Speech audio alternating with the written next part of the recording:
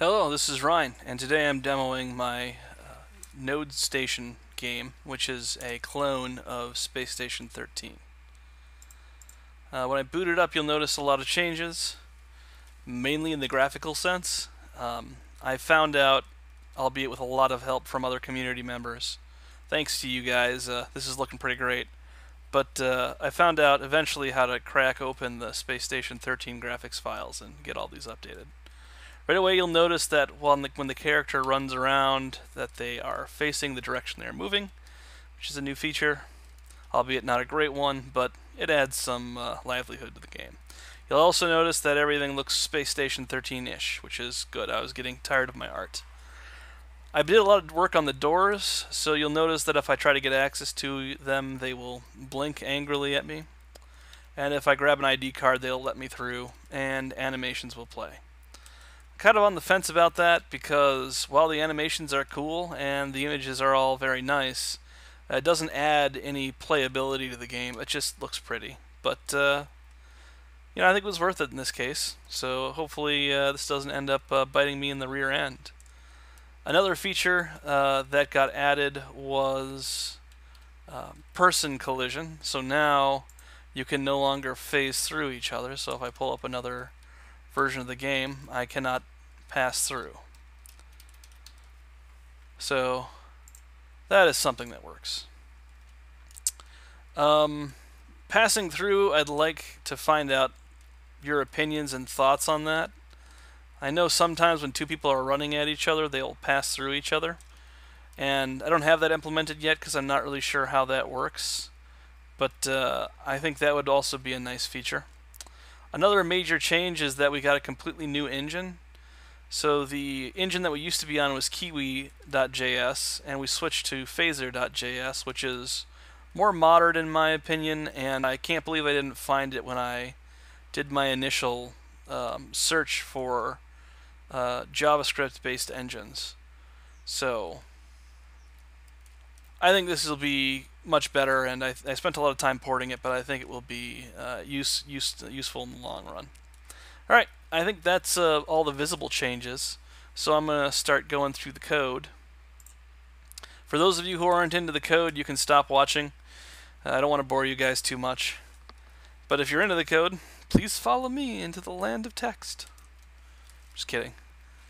So the major changes here are going to be the door timing and the pawn facing direction. So you'll see the pawn facing direction code starts here. We calculate a new facing based on the keys pressed, and then we apply them if the pawn is standing or is facing a different direction than what was commanded. And we dirty the pawn. Also, doors now have a ticks left timer thing, pretty much exactly like the pawn motion. Pretty much just kind of copy and paste from that idea. And that's only changes that were necessary for this update. None of the changes were necessary for the engine update or change, which I think shows that I'm keeping good separation between server and client. I'm not sure I have a choice, but at least I'm somehow keeping it.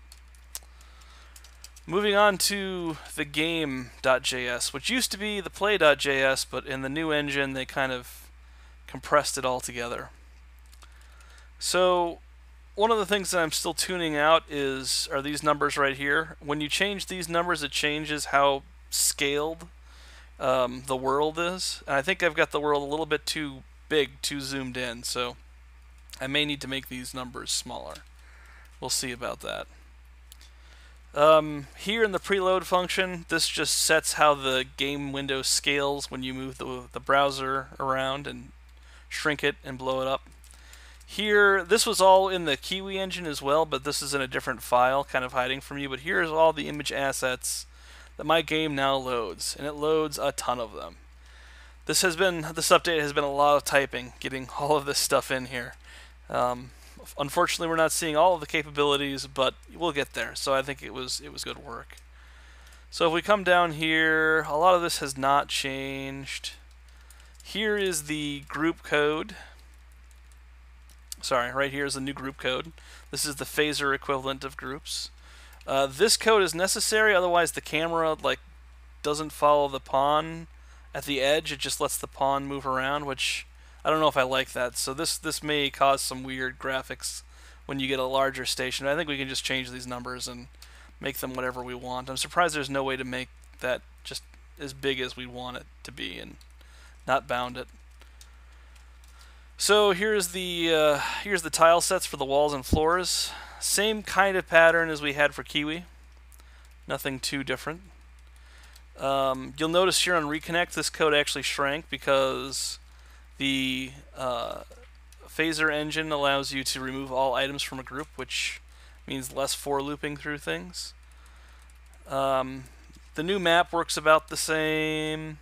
The update tile works about the same. Pawns Giant Edition. So we have right leg, right arm, left arm, body, and head for just the pawn, like their naked body. And then we have all of these other clothing items that they could possibly wear. And I don't think this is it. I think there's probably more I'm missing. Space Station 13 has just a ton of content. And with all of that, I had to figure out an ordering that works. So hopefully this works, and hopefully we don't have to change it. I'm very impressed with the artistry and Space Station 13, how they got essentially just a module person. It blows my mind. A lot of people spent a lot of time on that. Other than that, the rest of this is pretty boring. Let's see here. Yeah, items really haven't changed. Doors have changed a little bit. They have 3 sprites now. They have a base sprite. They have a cover sprite, so sometimes your door will have transparent windows. Other time they'll be covered. So this up here is an example of a covered door. And then we have a sprite layer for the lights. So that's blinking red if we don't have access, and blinking green if we do and they're open.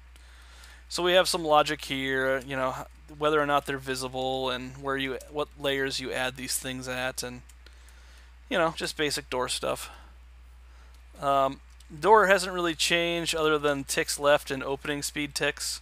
I might have to tune the door a little bit. I think it happens a little too quickly, but I don't know. We'll see how it all fills out. Chat has not changed at all because that's all HTML5 vanilla, no game engine there. Inputs have been changed a bit to fit the Phaser way of doing things, which wasn't too terribly different, although I think I probably could have done it an easier way now with the Phaser engine. But if it ain't broke, yeah, don't fix it. The pawn grab and drop functions have now are not namespacey because I've moved everything out of the Kiwi namespace thing that they had going on, which is making my code much easier to read. So that's quite nice. And I don't know if that's just how the Kiwi default setup worked, or if that was just a requirement of Kiwi.